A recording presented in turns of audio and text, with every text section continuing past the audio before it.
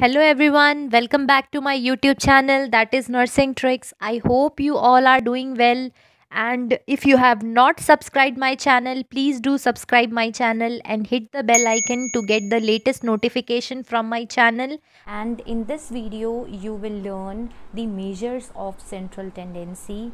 And in BSc you can see in the fourth year when you study the statistics, the basic thing that we should know when we are learning and when we are seeing the statistics are the measures of central tendency.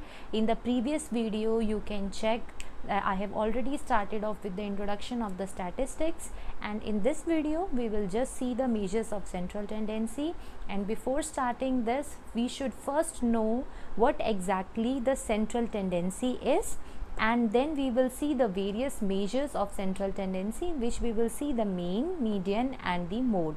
So let's get started. Then first we will see what is the central tendency. So the central tendency, it is a feature where you can see that maximum number of the students, you can say, they lie in the category, or they lie in the category around which the maximum concentration is there. So let us take an example. So this we will understand with the help of example. For example, we have some percentages, like we have 80%, then we have other 85%, then we have 95%, and then you can say we have 97%. So in one class, suppose we have total 40 number of students. So out of these 40 number of students, maximum number of student, or you can say around 75% of students, they lie in the category, or they lie somewhere around 85. So you can say the maximum concentration is around the 85%. So this is known as a central tendency. So central tendency, in a scientific term, if I have to explain you, it is the concentration of the value around the central value. Concentration of the values, these dots denotes the value, and they are concentrated around a central value, and this particular definition explains the central tendency. Okay, I hope the word central tendency is clear to you. So let me just write the definition of central tendency so that you can just remember what exactly the central value is. So the central value is, it is the maximum, or you can say it is a feature, of concentration, of the value around a central value around a central value. This is known as the central tendency. Now how we can calculate this central value? So there are various measures to find out this central value, and this type of measures are known as the measures of the central tendency. Okay, now let us just see the definition of the measures of central tendency. So measures of central tendency, I am writing this in a short form. CT stands for the central tendency. You can write the central value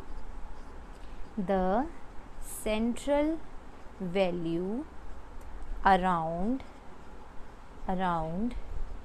which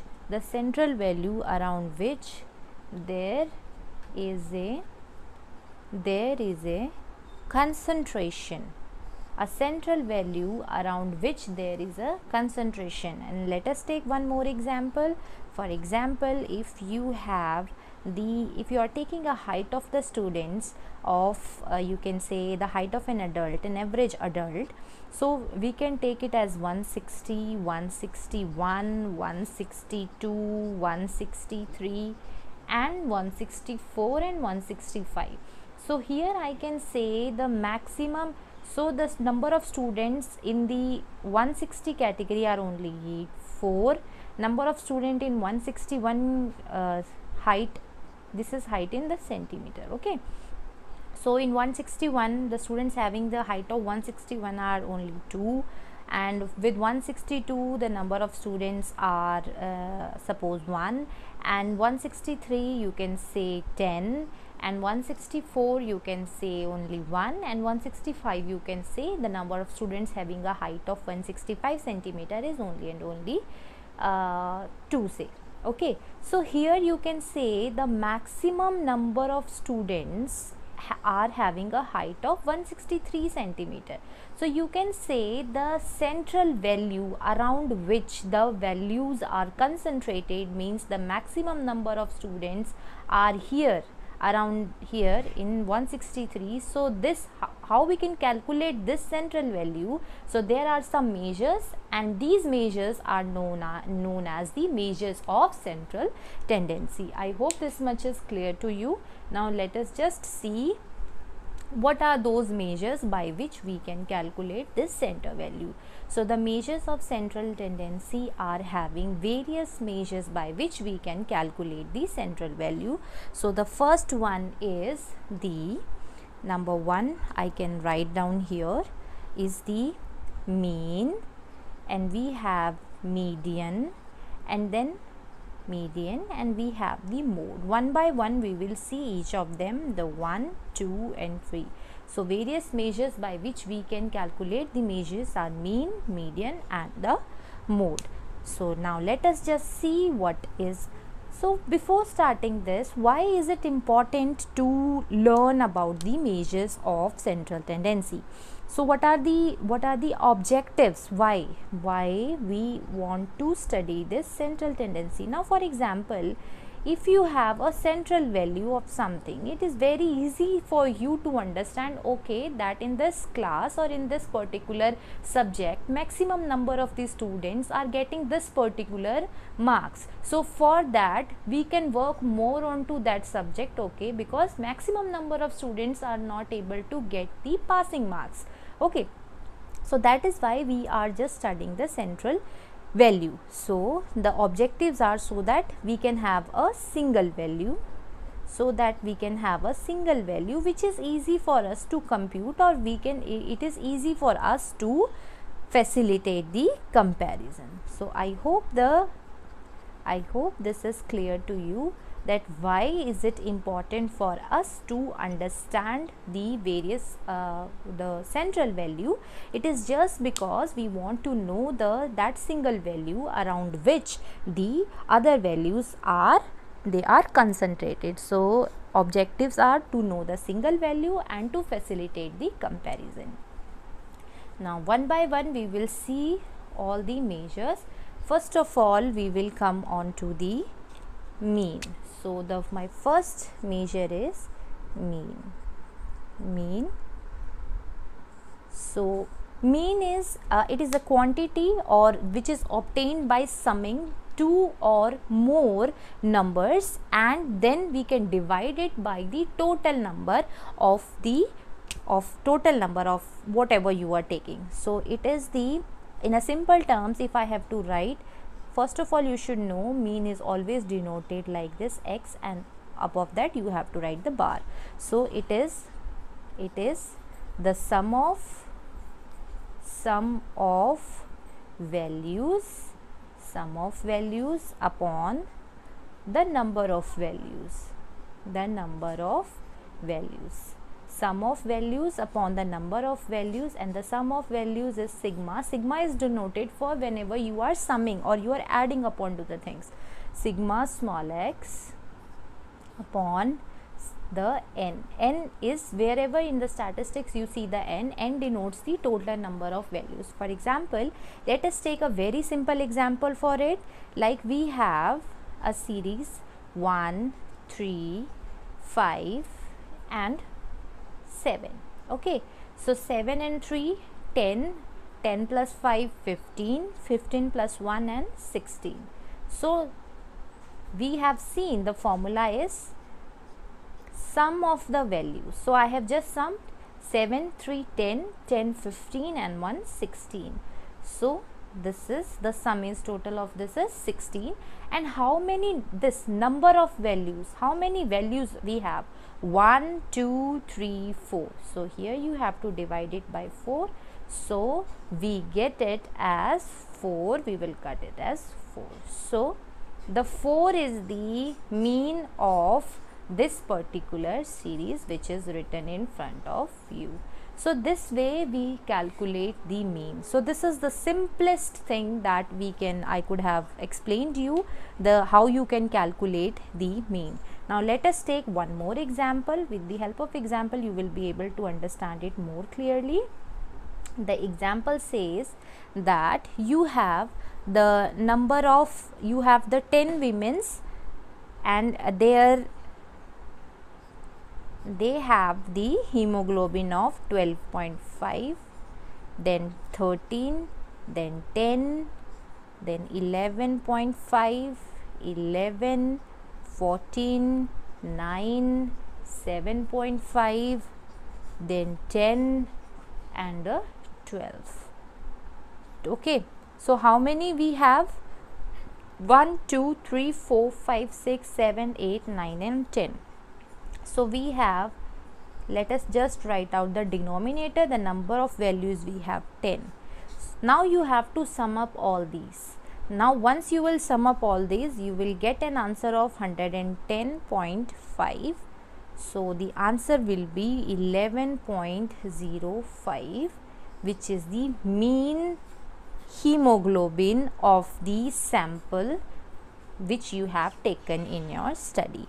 So this way you will calculate the mean. Any doubt in calculating the mean, please let me know in the comment box. If you are not getting, I will try to explain it in my next video.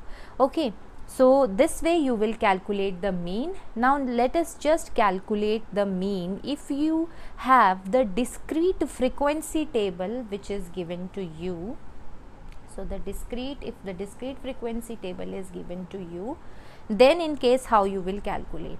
Now first of all, let me just draw a table so that you can understand how you will calculate. So this is the table in which the age in years is given, which is denoted by X. Then number of students is given, which is denoted by F, and then here the box I have just left for calculating. So we have age in years like 16, 17, 18, 19, and the number of students having this particular age. So 16 age we have total 35 number of students, 31 number of students are having the age of 17 years, then 20 number of students are having the age of 18 years, then 14 number of students are having the age of 19 years. Now with the formula we know that the mean is sigma x upon n. So in the discrete, so very important here to know that this is a discrete frequency table. Okay, so this is a discrete frequency table in which you have not a single entity, you have the number of students are also mentioned for that. Now for this, how you will calculate the mean will be sigma xf upon the sigma f. Okay, now what is sigma xf? You have to simply multiply the x, the age which is given, and the total number of students. So you will get the sigma xf here. So this is not sigma xf, this is just xf. So here you will get 560, 527, 360. In this you will get the 266.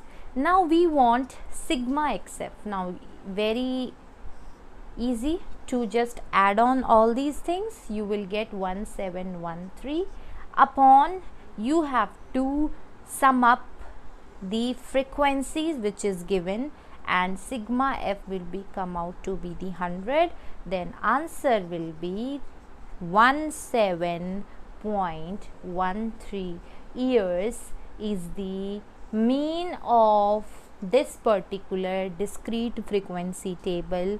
So this way, if any discrete frequency table, I just repeat, discrete means when there you don't have any class interval or anything, you have a single number which is given, and you can see that for that single number the frequencies are given, which is known as a discrete frequency table. So in between this there is no continuity, so 16 and directly we have jumped on to the 17.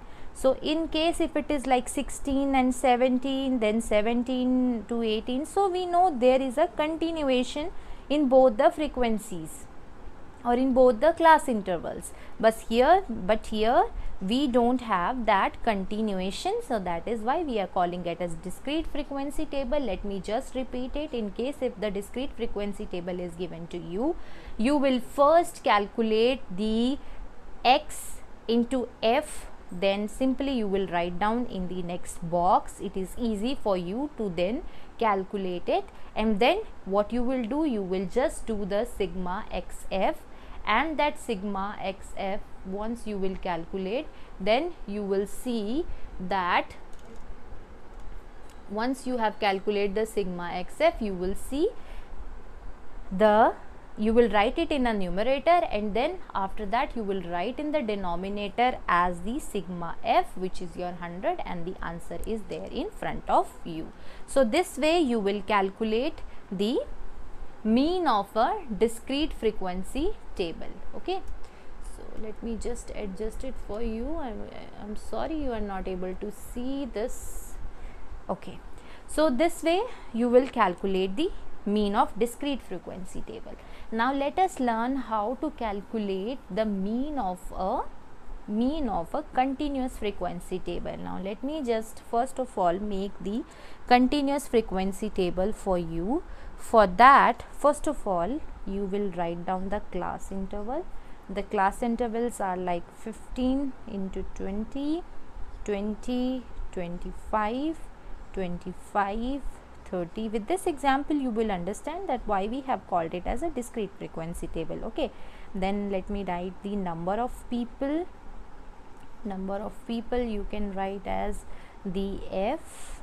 So 15 in 15, in the class interval of 15 to 20 we have total number of 15, then we have 40, then we have 40, sorry, then we have 60.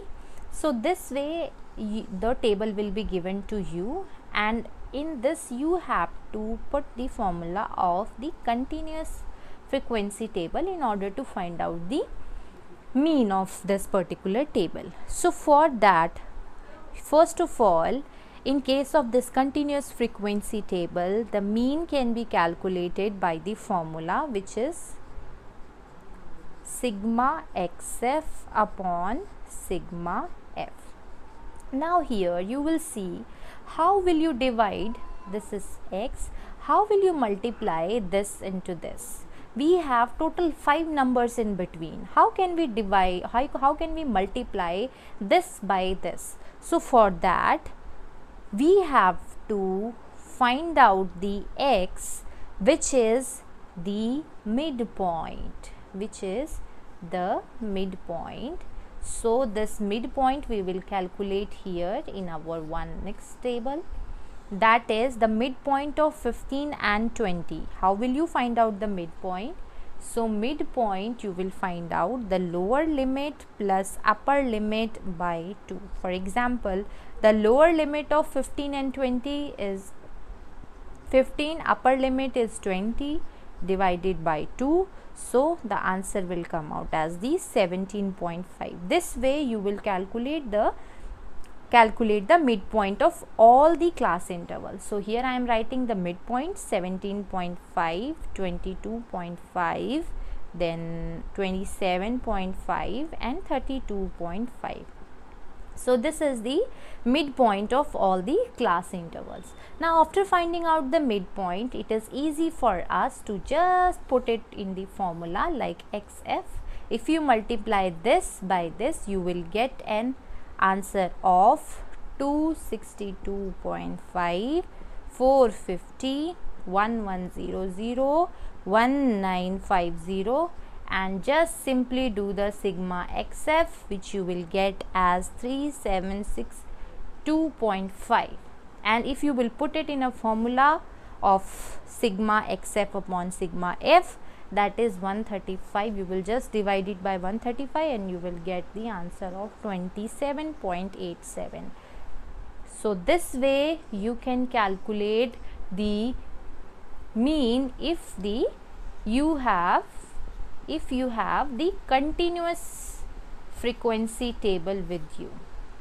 So this way, let me just revise so that you can understand how I have calculated the mean if you have a continuous frequency table with you. So this way the continuous frequencies are given 15, 20, 20, 25, 25, 30, 30 and 35, and adjacent to it the number of people in the particular class interval is given 15, 20, 40 and 60. First of all, we have to find out the x, which is a midpoint. So midpoint of 15 and 20, how we have calculated the midpoint is lower limit plus upper limit divided by 2, which is 15 plus 20 divided by 2, which is 17.5. This way you will calculate the midpoint of all the class intervals. Once you get the midpoint, you will just multiply the midpoint with the frequencies, and this way you will get the answer. And once you have calculated the midpoint and the multiplied with the frequency, you will just sum up the xf. So this is the numerator, and the denominator will be just do the sigma f. Here you will get the sigma f, and the answer is there in front of us, which is sigma xf upon sigma f, the formula for calculating the mean. So this way you can calculate the mean of the continuous frequency table. So I hope this is clear to you. Once you are done with the mean, now let me just sum up here for you. If you have to find out the mean is always denoted by x bar. The formula for mean is the sum of all the values upon number of values. Okay, so in case if you have the discrete table with you, the discrete frequency table with you, that will be how you will calculate x bar is equal to sigma xf upon sigma f. Okay, very simple. And in case if you have the continuous frequency table, in that case the formula is same, but here x denotes as the midpoint, and the midpoint we calculate as the lower limit plus upper limit divided by 2. Okay, so you can just write down this. Now let us just move on to the next, which is the, so here only let me just tell you what are the merits of mean, why we are calculating the mean of something. The merits of mean are, first of all, very simple method to calculate the average. Then it is not affected by the value of each item in the series. So it is not affected by the values there in your series. And then it is reliable method. It is a very reliable method. You can rely on it, and it is not based on the position. So how you don't have to first arrange it in a ascending order or in a descending order, no. So it's not dependent on the position. so not dependent on the position. So these are the merits of the mean. And once you have the merits of something, definitely we have the demerits also of that thing. The demerits are very small and very large items. They are usually if you have one value of 1 and the other value of 1 lakh, so definitely your answer will be affected. Okay, so if you have one very small number and one very large number, your value will be affected. Secondly, it is not always good measure. It is not always a good measure of a central tendency. Always you can't say that it is a good measure of a central tendency. So till here we have seen about the mean. Now let us just see about the median. Okay, now next is we have the median. So for median, now what is median now?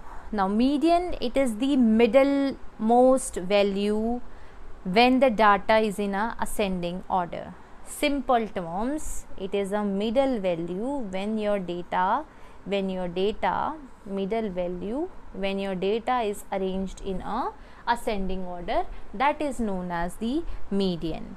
So median of a set of values is the middlemost value when the data is arranged in ascending order of the magnitude. Now in this also we will see how we will calculate the median of a discrete and a median of a continuous. Median of a discrete and median of a continuous. Median of discrete and the median of the continuous frequency table. So here let me just stop this video here only, because otherwise it will be a very lengthy video for you. In the next video you will see the median, how we have calculated you will see how we will calculate the discrete frequency tables median and the continuous frequency table median. So just hit the bell icon so that you will get the notification of my next video in which we will see about this median. So in this video just go through how we can calculate the mean, and please practice some questions from various books, so that you can calculate the mean from if any type of question comes to your exam. Okay, so thank you so much for watching this video. Any doubt, just you can comment in the comment box and I will answer to your queries. Thank you so much.